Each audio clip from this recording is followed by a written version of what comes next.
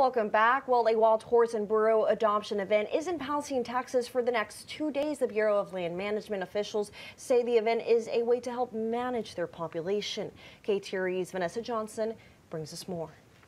The wild horse and burro adoption event has made its way to East Texas, bringing a total of 120 horses and burros.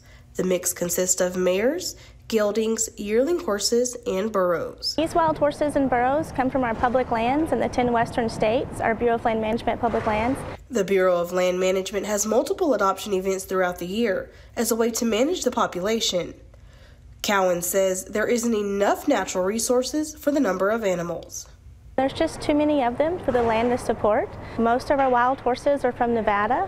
There's a severe lack of forage and water and rainfall. So if we left them unmanaged, they would double in herd numbers every 4 years and triple every 6 years and just tear up the terrain, the range, and run out of forage and water.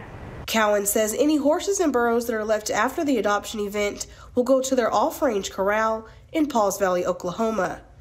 And for any animals who are not adopted by age 7, they will go to ranchers who are contracted with the organization for a permanent home.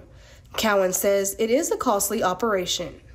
Whenever they go to off-range pastures, whenever they've been offered to the public several times for adoption, and then they go to off-range pastures, the ranchers are paid per head per day, and the horses just live. So it does eat up some of our budget.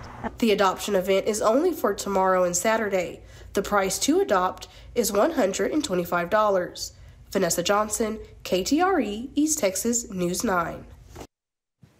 For more information on this adoption event, you can visit KTRE.com and look for more information in the big red box section, or to make it easier, just scan the QR code you see right here on your screen.